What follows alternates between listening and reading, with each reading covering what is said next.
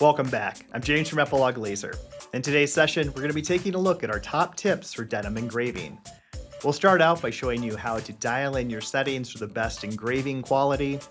We'll show you how to optimize those settings for different custom items.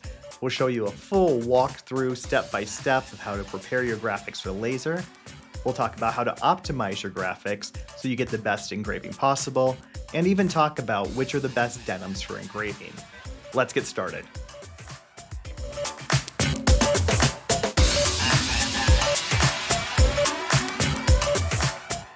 Now, my first tip for working with denim is the same tip I give with working with any new material, and that's take the time to dial in your settings. Now, denim's a great material to work with laser because it's a cotton-based material, reacts very well to a CO2 laser. What we're going to be trying to do today is just remove that top indigo dye layer without burning the fabric or weakening it. And we've cut up some old jeans to be able to test our settings. We're going to try to find that sweet spot for speed, power, and resolution. Now, every denim is going to be different, but this should give us a good base level to get started.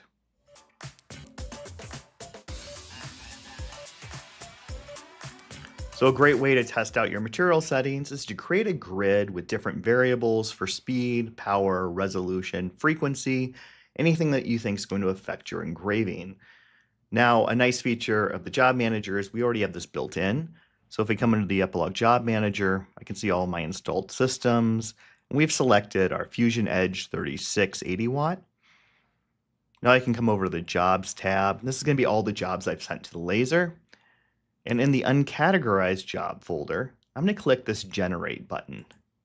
And what this is going to do is it's going to create that grid pattern for us. So we'll go ahead and set this up to a 5x5 test. And I'm going to choose my first variable. Now I know I want my speed to be constant. I'm going to use full speed on this 100%. So I'm going to go ahead and choose power as my first variable. And I'll go from 35 up to about 55 for my power settings. And for my second variable, we're just trying to take the dye off the top of the fabric. So we don't need an overly high resolution here because we don't want to remove too much fabric. So for resolution, I'm going to set this from 200 up to 400 dots per inch. And this is going to be my dot density, so my line density, so how close together those dots of the laser are firing. I'll set my speed at a constant of 100. And finally, I'm going to choose a dithering pattern of Stucky. And this is just going to randomize those dots, so even at a lower resolution, I'm going to get a nice engraving. Once I'm happy with that, I'll click Save. Now I can open that up, and it's going to go into our dashboard. And I can just use the cameras to place this. I'll put it up here on the top left corner, so if these settings don't work out, I can run a second test on my scrap piece. Now over here on the processes side, you can see each of the colors of the grid have been assigned a different power and resolution setting. So we'll go ahead and print that, and go over the laser and see how this comes out. So here at the laser, we've got that denim on a Seclima sticky mat. So we're just going to jog our laser head over and press the autofocus button so we can get that to the correct height. And then we'll just start that job up and let it run.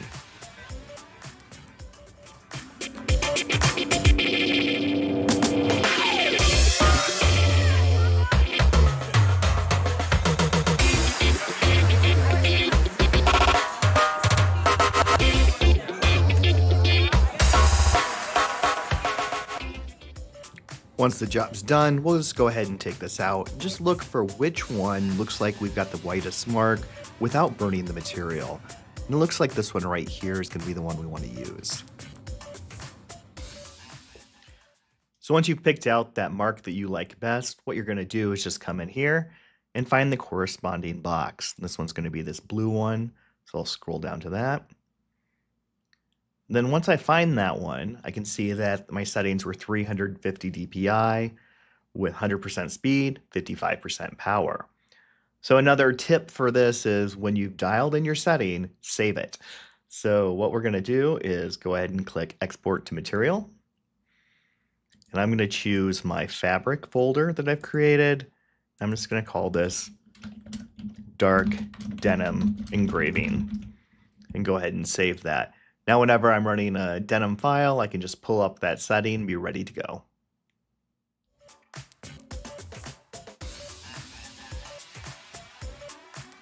Now, in a perfect world, you'd be offering the same denim every time, so you know you've got your settings dialed in. Since this won't always be the case, it's great to be able to test those base settings to make sure that they're perfect. Now, a great way to do this is find a hidden place on the denim. Here we've got the inside of the cuff of these jeans, and I've just put a little star here. Then I'm going to go ahead and use those settings on and print that over the laser just to make sure our settings are perfect before we do the full custom engraving. So we'll go ahead and start that up and see how it comes out.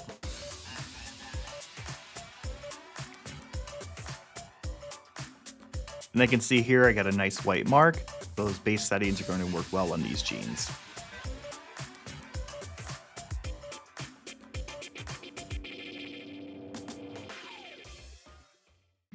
So using something like this craft foam is a great way to hold your piece flat. Now it's really important you've got that entire area you're going to engrave as flat as possible so you get a nice even engraving. You can see here we still have a little bit of give to the fabric. So what I'm going to do is just add a few magnets to the ends, and that'll help hold this all in place nice and flat.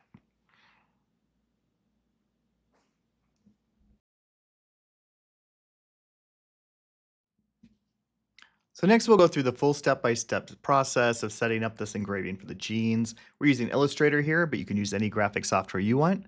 And all you need to do is set your page size, the size of the area you want to engrave. So here we've got it 15 inches by 5 inches. And I brought in a fun train design that we'll use to engrave that. So all I have to do is print that, and you'll just send it over to your laser now. Here we've chosen the Epilog engraver, and I'll go ahead and hit print.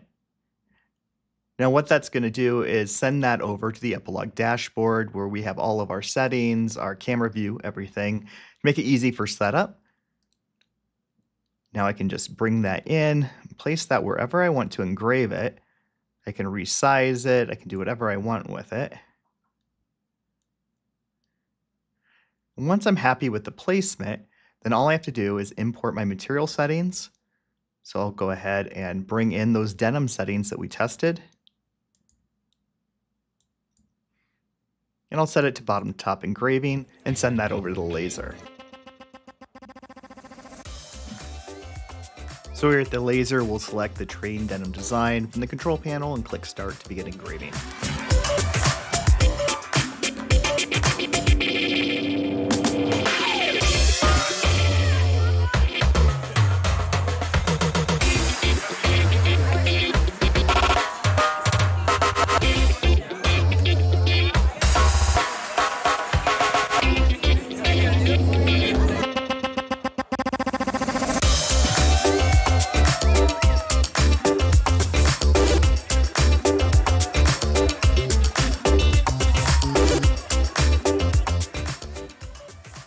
So here's our finished engraving. You can see it picked up all those lines really nicely. We've got a nice white engraving here. Came out really beautiful. When laser engraving denim, your graphic design can really make or break your final results. The unique texture of the denim fabric doesn't translate well for every graphic. So we're going to talk a little bit about how to optimize your graphics for the best possible results. Now you want to start out by making sure you're starting with the best graphic format possible to give you the greatest chance of success.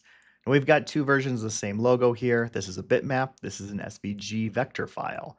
With the vector file, if I want to resize that, I can see that I'm going to keep those nice crisp lines throughout the graphic. If I do the same thing with the bitmap file, I'm going to lose a lot of that crispness as I go in close, and it's just not going to be as nice of engraving.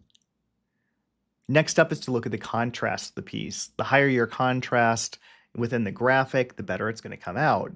And one of the ways you can improve the contrast is by removing the color from the graphic. Here, we've taken that same logo and removed those teal colors, and we already have a much nicer logo to engrave. Finally, if you remove all the gray from the graphic, you're going to have the best contrast possible. Here we just have a black and white image. We've taken out those grays, and I think that's going to give us the best results. We're going to go ahead and engrave both this grayscale one and the one without the grays and show you what the difference is. So here are the final results when we engrave those two graphics, and you can see how much crisper and cleaner the one on the right is. taking a few minutes to improve your graphic and optimize it really makes a big difference for your final results. Now, one final thing that I did to try to improve this graphic was I put it inside of a fabric loop to hold it as flat as possible. This really shows off what a difference that can make. You've lost some of the dye differentiation in the engraving and gotten a much cleaner engraving.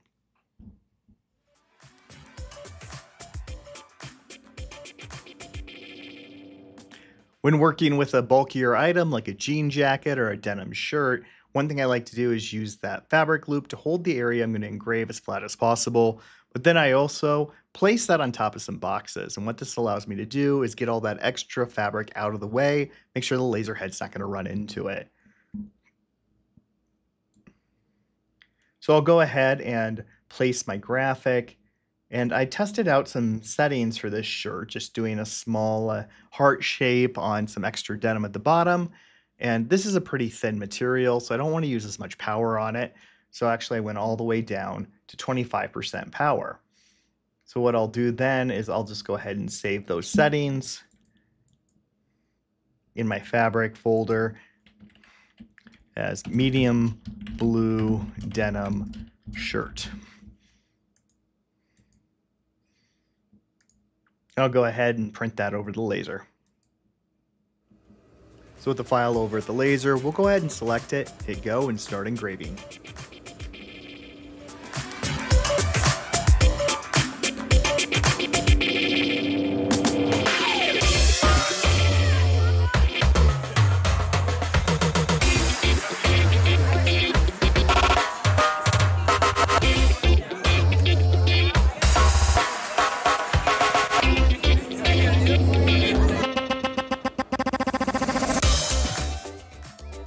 So that really came out beautifully, nice and white engraving and just perfectly positioned, flat across that whole piece. It looks great.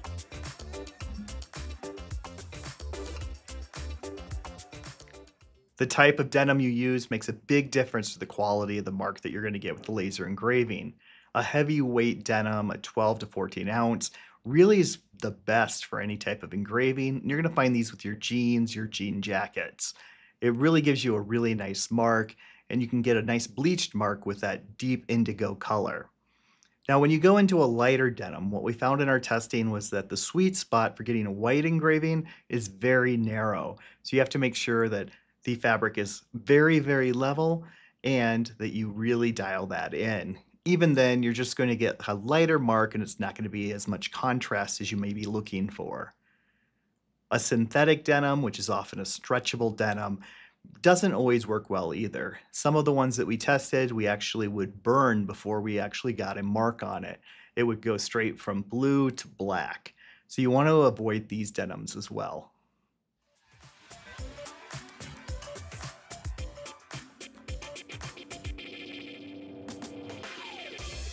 Thanks for joining us today. If you found these tips helpful, be sure to like the video. And if you've got some tips of your own for laser engraving denim, leave them in the comments area. If you haven't done so already, subscribe to our channel so you find out when the latest videos are coming out from Epilog Laser. If you'd like to find out more about Epilog Laser, click the link in our description, go to our website and fill out that form. You can even set up a hands-on demo where you can try out some of these fabrics and other materials on the laser, see all the other things that you can engrave with an Epilog Laser system. Thanks again for joining us, and we'll see you again soon.